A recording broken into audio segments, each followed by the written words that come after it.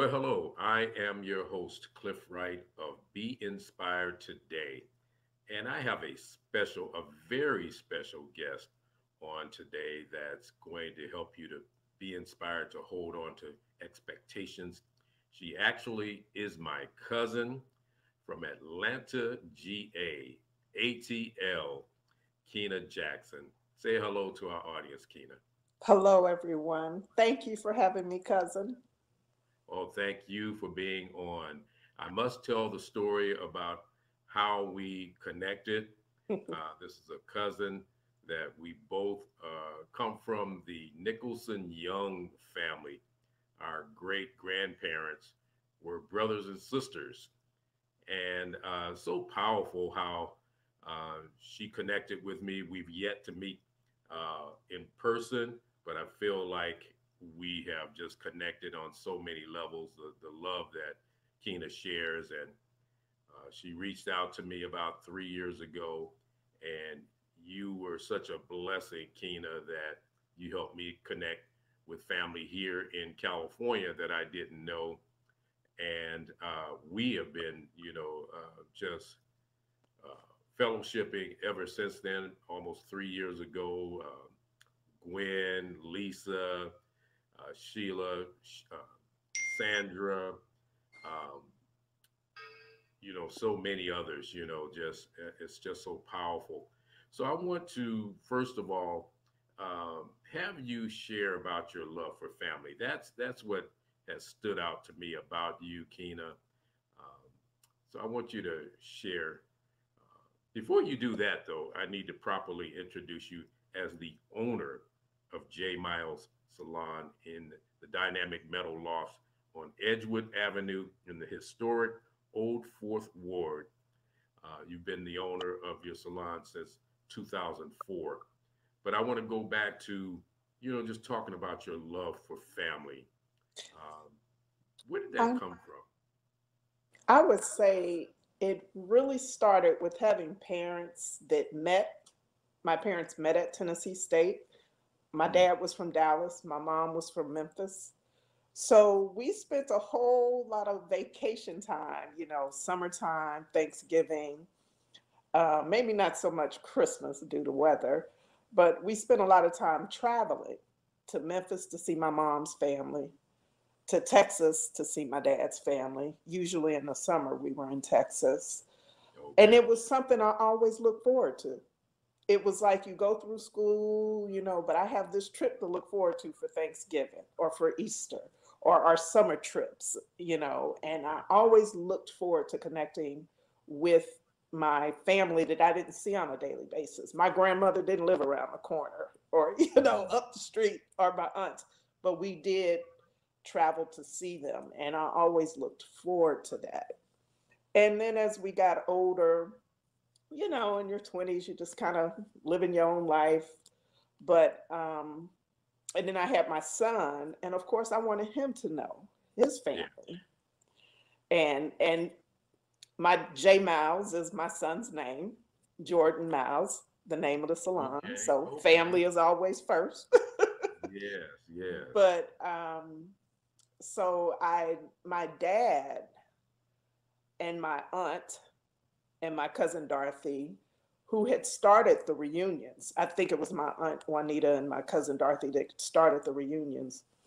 Okay. They had kind of decided that it was time for the next generation to step up so it doesn't get lost, so it doesn't stop. And I didn't know it. They weren't sharing this with me, but then they encouraged me to host in Atlanta.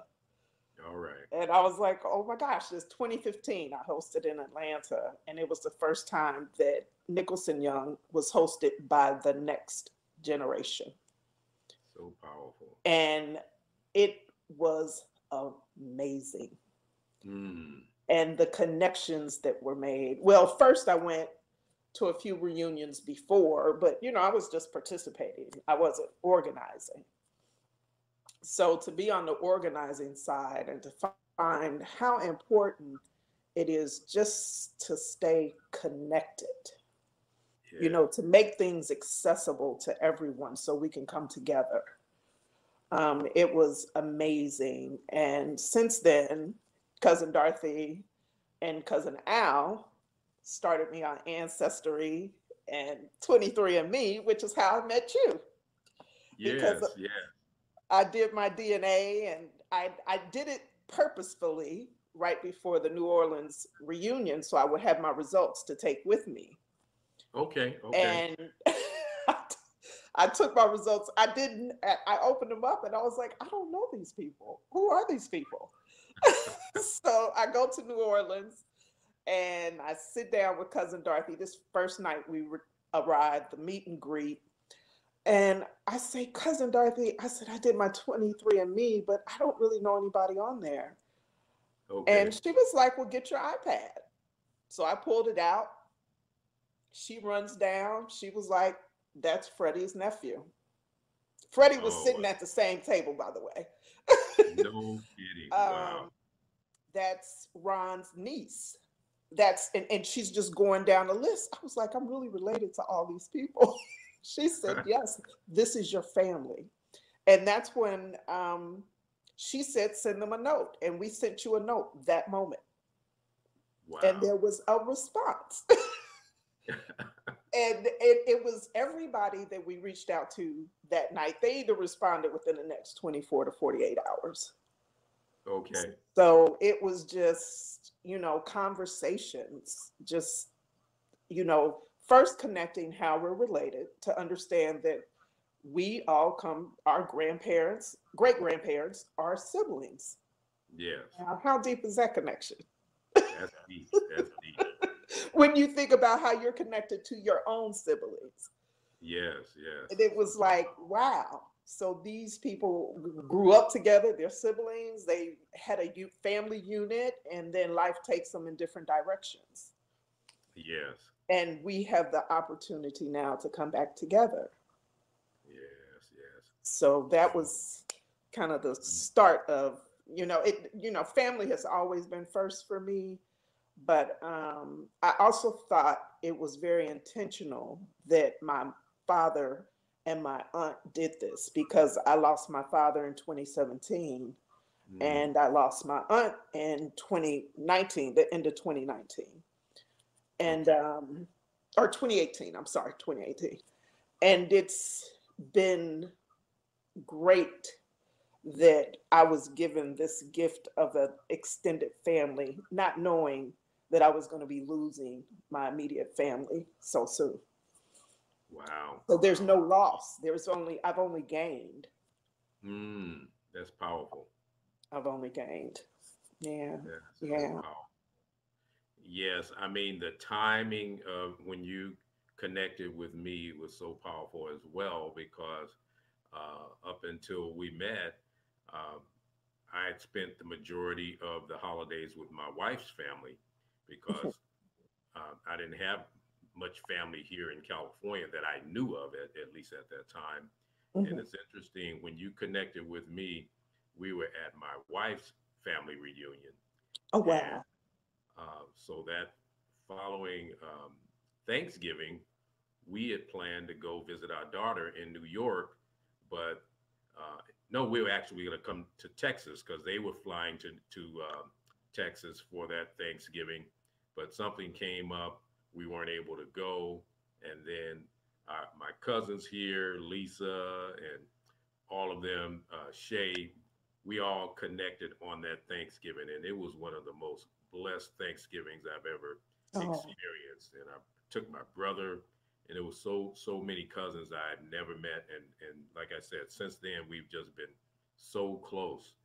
And it leads me to say this: God has been putting on me this message about unscheduled appointments, mm, and it's unscheduled on our calendar, but it's scheduled on God's calendar. And mm, when we attend those unscheduled appointments, like responding to your message on 23andMe, so many blessings are connected to that. So you were the that vehicle, that channel that helped me to connect to the family here in California. Thanks again so much. So your love for family goes beyond what you probably could ever imagine. oh, wow. Yes. I I know it works miracles for me, you Yes. know. It really does. And it helps us, I think, as African Americans, we've been so disconnected for many reasons, due to work or to move for work or to, just many reasons, incarceration, and many reasons we've been Okay. Go ahead separated. and speak it. Yes. And we are able to reconnect and heal, I believe, Mm, because, I don't believe everybody wanted to leave a family behind or leave, that was not their intentions. That's the way life led them, yes. you know. But I think it's great healing that comes from being able to reconnect now Yes. Yes. after so much separation. So much separation. There's a story, a short story I'm going to tell you about my great grandfather, Junius Nicholson, Yes. was that he kind of disappeared at some point from Mm, Texas, from my great grandmother, Minnie. And it was another one of his siblings. And gosh, it would take Dorothy to tell me the name because there's so many of them. right. Right. Came to Texas because he wanted to find his family. Mm, And mm-hmm. that's how my grandmother and my aunt were reconnected with the Nicholson family. Wow. Amazing. So that was important to him. So, Mm, it's that same, it goes throughout our family. It's intentional. It's very intentional that you go out to seek your family and stay connected in some way. wow. That's so powerful. That's so powerful. I'm led to have you to give someone some encouraging words that may be, alone. Um, they don't know who their family is, or they're not connected to their family in many ways. Just share, because you said the word healing, and I believe someone wants to be healed. And in fact, if you wouldn't mind praying as well. I To those who are alone, because sometimes I feel I live alone, so I feel alone sometimes. But you have to open your heart. You have to be willing and vulnerable Mm, to, and for those who don't know their family, or they may be feeling rejected, or why weren't they here for me, to just stay open, that we are all work in progress. Our yes. parents were, our grandparents were, and we can learn from them, and just stay open. Just stay open. I think we carry a lot of burden of disappointment, um, Mm, hurt, rejection, um, and we look for. I think I'll tell you this one thing about my brother, my oldest brother, Sam. Um, there was a point where he had gone through addiction and so forth. And then it was, you know, he was living his life, had gotten clean, was living his life, but he was staying distant.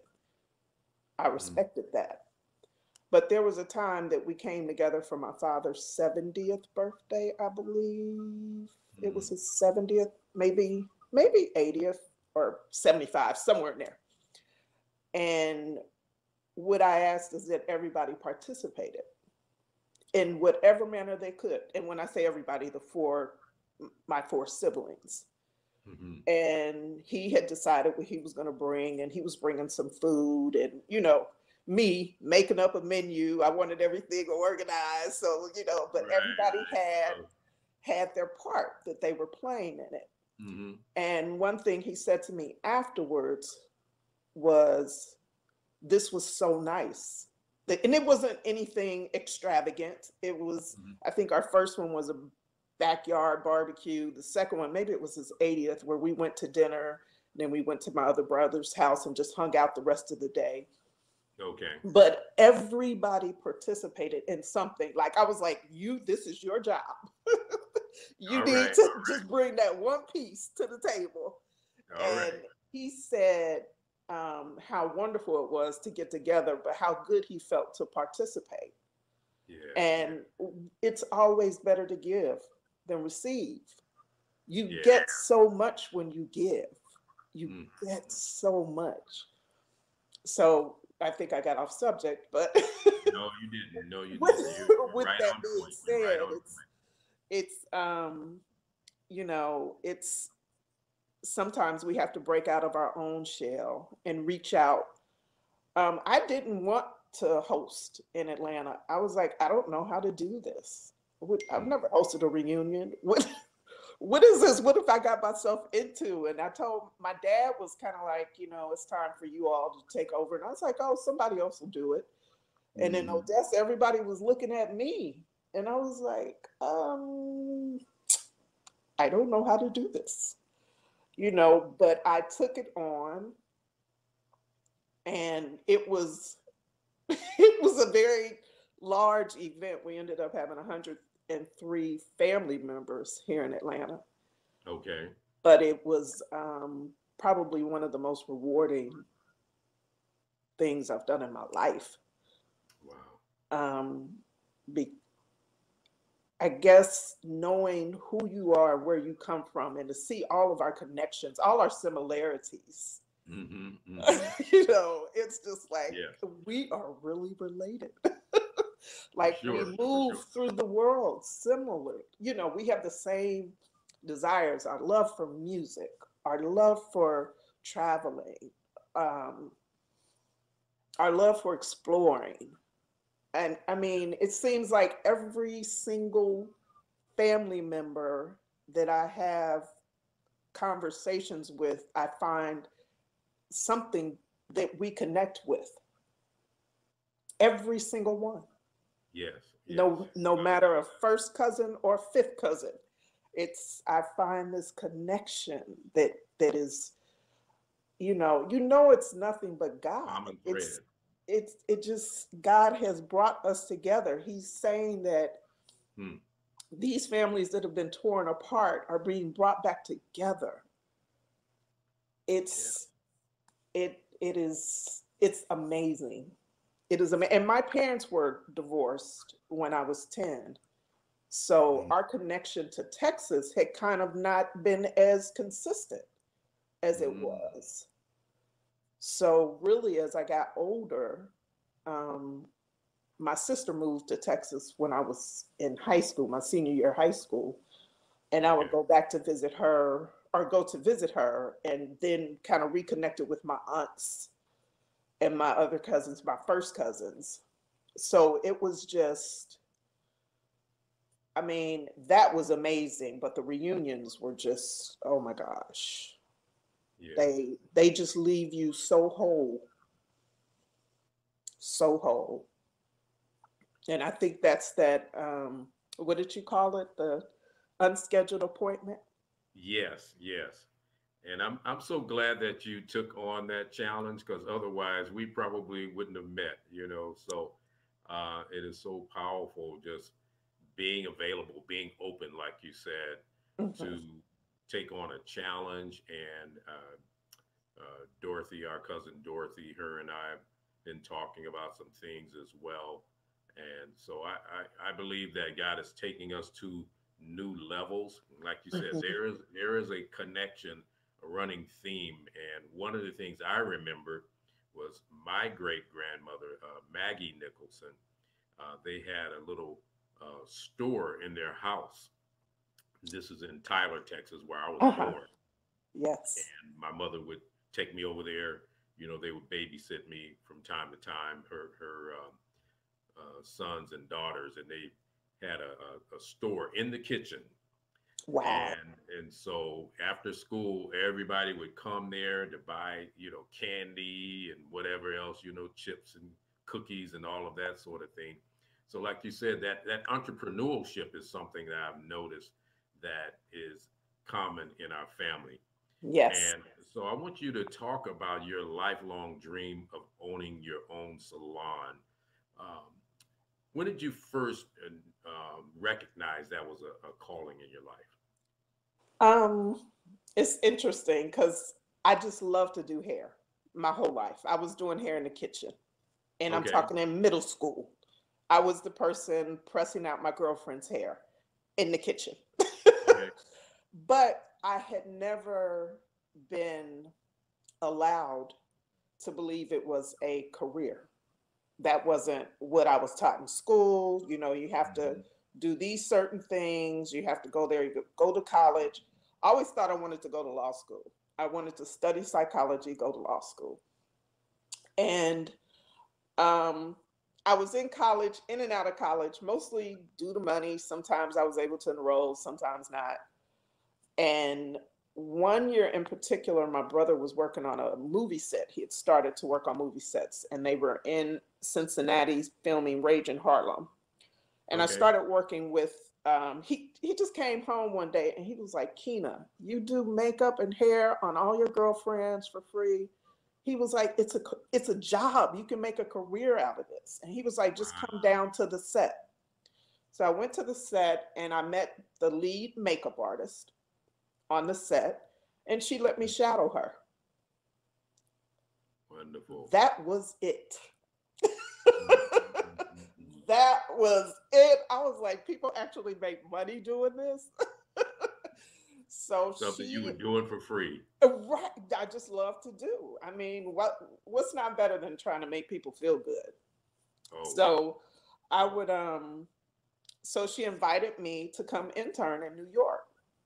You know, I just had to pay my expenses to get there. I didn't get paid while I was there, but hmm, that was it. And I came back to Cincinnati. I rolled in cosmetology school, got my license, and then I came to Atlanta and just never looked back. It I amazing. started. I didn't go back into movies because it was I'd had my son at that point, and I Hmm. understood the long hours, and I didn't want my son to be. I just wanted to participate in his upbringing, and I Oh, knew yeah. that would be difficult. You know, it would be traveling and back and forth. Hmm. And so I started working here, built my clientele, and then I got pushed to have my own salon. Wow. And I kind of started looking at places to rent. And I was like, you know, why am I renting? Why am I improving other property? Hmm. And then I was like, why can't I buy my own spot? And at that Wow. point, I already had my own home. I'd already bought my own home. So I was like, why can't I buy my own spot? And luckily, I had a client that was developing in the historical district. And I had talked to her about it because, of course, they do development. And one day she just came to me and said, you know, I think I have a spot that you will be able to purchase a commercial property. Wow. That's amazing. And I was like, wow. So she showed me the renderings when they finally got final approval, and I was all in. And so Mm. I went, met with the real estate agent, put my down payment on. The interesting and the walk of faith, I guess is the best way to Right. put it. The Yeah. walk of faith was from the time I put my down payment down, the building wasn't completed for another 4 years. Woo. That was the Talk faith. about being tested. And I was, you know, I almost didn't make it because I mean I think they had about $8,000 of down payment, and I knew there was a plan, but Hmm. I knew there was also a halt for a particular reason. Okay. And so the funny thing is, this is nothing but God. So really, when I was like, I need to look elsewhere. So I Mm. called my friend and I said, it's been 4 years. And no, at this point it had been 3 years. And I Hmm. said, maybe I should look at something else. Do you have anything available? And she said, I absolutely understand. And she said, but will you give me till the end of the week Mm. and before you make your decision? Say we were having this conversation on Monday. And I Hmm. said, absolutely. And on Friday, she called me and she said, well, dear, I just wanted to call you because when you called me on Monday, I understood. You have had your money in escrow with this project, and I knew that we were getting ready to sign off on construction, but she said I wasn't going to call you until I was leaving the bank. She said, I'm leaving the bank now. Construction will start in 2 weeks. Wow. Praise I God. said, really? She said, Mm-hmm. yes. She said, but I didn't want to tell you anything until it was, a definite, it's a go. She said, I'm leaving the bank. It's done. Construction starts in 2 weeks. So Mm-hmm. there was another year for construction because it's a loft building. And Okay. so it was about another year before I was able to actually close. Wow. Wow. But Talk that about is faith. stepping out. That was prayer. And when I Yeah. tell you, it was prayer. It was just staying quiet. I was just being a single parent, running around, getting my son to school, doing what I need to do, but focusing on this project. And I closed in September of 2004, and it took me 3 months for the build out, and we opened December 2004. Wow. What a wonderful testimony. I hope someone in the audience really keyed in on Kyna's story. Sometimes God will tell you to step out in faith, and then it seems like you go into a land of famine, and you wonder, Lord, did you really tell me to do this? Is Right. really hear from you, and so I love the fact that you said that you were just quiet before the Lord, Mhm. and that really ministers to me because there have been times I've had similar situations that I had to just be quiet before the Lord and just let Him speak to my heart, and so that's truly amazing. And then I wonder how this impacted your son, Jay, uh, Jordan, right? Yes. Yes. How, because when we see our parents uh, step out in faith and walk in faith and have obstacles, it does something on the inside of us. I watched my mother, she was an entrepreneur as well. But tell us a little bit more about how you think that impacted Jordan's life. Hmm. That's a good question, considering just this Christmas we had a conversation about that. Mm, And actually, Thanksgiving while we were in Texas. Um, I opened when he was in the sixth grade, I believe. I think he was in the sixth grade mm-hmm, when I opened the salon. And of course, I told him this recently. He was a pretty good kid. He kind of stayed on task. And I just shared with him staying on task allowed me to stay on task. Like we were a team. I was like, I'm gonna need you to get school on point, yes, yes. athletics and all that. He kind of stayed on point. And it was very helpful to allow me to do what I needed to do. Um, and it allowed me to participate as a parent in his schooling. Um, as much as the salon was a priority, so was he. Mm-hmm. To the point, I always have to share this story. To the point, I would always go on field trips on Monday and Tuesday. My off days have always been Monday and Tuesday. So any field trip, I was the parent that volunteered. And I Wow. remember there was an exhibit, a Romare Bearden exhibit coming to the High Museum. I think he was in the eighth grade at this point, or maybe ninth, I can't remember. And the school was going on a field trip to the High Museum. And I was like, oh, awesome. I've been wanting to see this exhibit. Mm. And he said, I said, oh, Jordan, send in the slip to let them know I'm going to, you know, uh, supervise or what do they call it? Chaperone. Chaperone on the field trip. And he said, Mom, the teacher said that you should let other parents go. And I said, excuse me? And he said, yeah, the teacher said you need to allow other parents to have an opportunity to chaperone.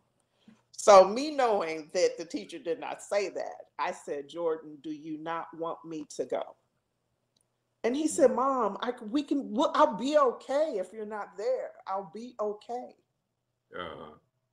And I said, okay, I won't go. But I was really upset because I actually wanted to see the exhibit for free. So I didn't go, but it later on, we had this conversation in Texas over Thanksgiving, just participating, being able to participate in your children's lives. Being an entrepreneur allows you a little bit more flexibility. I chose my flexibility to be more available to school and activities that he had going on. Yes. But as he got older, he went away to college, came back, he was home. And then I kind of noticed, I felt like he needed to be where I was, where I am today. And I was like, man, don't you remember this journey? This has been a long journey. And he actually said while we were in Texas, no, this was at Christmas dinner. He said, because he now has his own, he does credit repair. He works for Legacy Center, and he has his own, he's doing things in his own way, his own way. And one of my friends and his wife had come over for dinner on Christmas, and he was like, and Dad was saying, oh, good job, Jordan. And he was like, well, shoot, I watched my mom go from a 2-bedroom apartment to owning her own salon. And I had never heard him say that. Wow. And all I could do was give him a fist bump. It had me absolutely quiet because, they're watching you, but they also, he has to figure out his own way. Yes. And so I, as a parent, whereas, I figure I've gone through all these things. I've made mistakes along the way. Trust and believe. I've made mistakes along the way. Join the club. I don't ever want this to sound like it was an easy street, because it absolutely was not. Remember, I opened in 2004 and the housing crisis started in 2007. Yes. So that was another, faith. And my faith was shaken. It was absolutely shaken. I remember telling Jordan at one point that I may have to close. Like, we may lose the house, we may lose the salon, and we'll just have to start back over. Wow. And what does a little boy, 9th grade, what do you do with that information? And I never thought that could have been a burden to him, but it was our reality. And I said, we're going to have to tighten up. My father helped. I really believe my father God, and my earthly father. Oh, yes. They were in cahoots. And they just, carried me over. But it's, so I have been humbled. There have been times that I wanted to give up. I told my dad at one point, maybe about 2008, 2009, there are 9 commercial spots in my building. I'm one of 9. Wow. From 2008 to, I believe, 2010, all of them were closed except for me. I mean, everybody just, there was no retail to be had. Nobody was trying to, do anything like that. People were losing their homes in record numbers. And I was just there by myself for 2 years, paying that mortgage, trying to figure out how to pay that mortgage. Wow. And it was awful. It was awful. I had clients that were Ivy League graduates from law school and everywhere else who actually lost their jobs. Never thought they'd be unemployed. So it was tough. But there again, just being quiet with the Lord, just allowing myself to be vulnerable, to work on faith, to I mean, and it was work. It was work. The people I was surrounded with were Hmm. amazing. I mean, absolutely amazing. Even through the pandemic, it's kind of been the same crew that have kept me lifted. But um, Hmm. we can't do anything in this world without faith. I can't. I can't. God works in the darkest hours. And when I'm feeling like I'm just at the top, all I can do is sing his praises. That's all I want to do. When I'm having like, I'm in a wonderful place, enjoying life, all I can do is praise God. That's all I can do. Glory, Because I know glory when to it's God. at the darkest moments, He is the one there with me. I feel His presence. Glory to God. Yeah. God. Well, Kyna, you touched on some really hot topics, and I want to first of all say I am so proud to say that you are my cousin. Um, as an African American single mother, you have accomplished great things, and we know it's because of your faith in God and the love of your son. But I believe that someone is listening today, that some other young African American woman, um, may be single, she may be married, but she is out there. She stepped off the boat and Hmm. walking on water, and now the winds are boisterous. Yes. You keep talking about being quiet before the Lord. Pray for that young person, and it could be a young man as well. Yes. Um, Pray for them.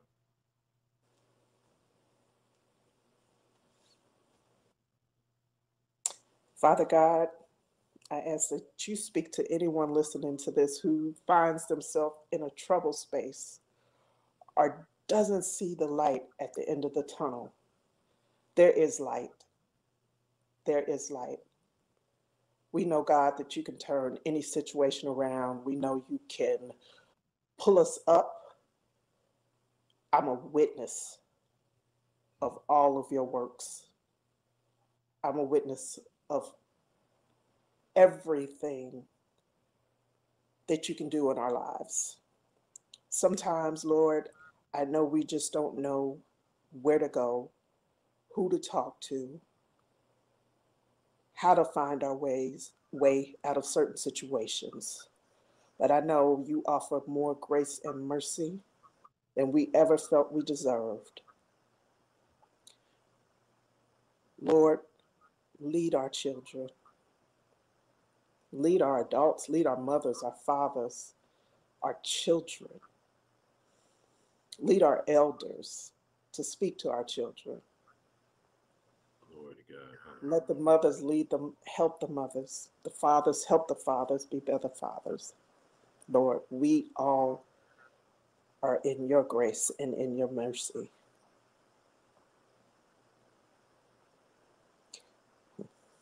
Mm, Jesus. Mm. Mm. In Jesus' name I pray. Amen. Oh, Lord. Amen. Amen. Amen. You know, I'm so glad that the Lord, He just really inspired me. He said, let this podcast be spirit led. I have my notes, but um, the spirit has definitely stepped up and taken over the interview. You have so many accomplishments that I wanted to talk about. So I need to have you back on the show again and really do a part two, because so many others have maybe in the midst of what you've gone through. 4 years, you put down $8,000 deposit. Most people would have been there trying to get their money back, but you stood on your dream. You stood on your dream and you knew where you wanted to be. And I heard you say, this is it. When you found your gift, you really realized that you could make a living doing what you love to do. That Yes. is so powerful. And I am truly inspired. And audience, I hope that you have also been inspired to hold on to positive expectations. Do not give up on your dream.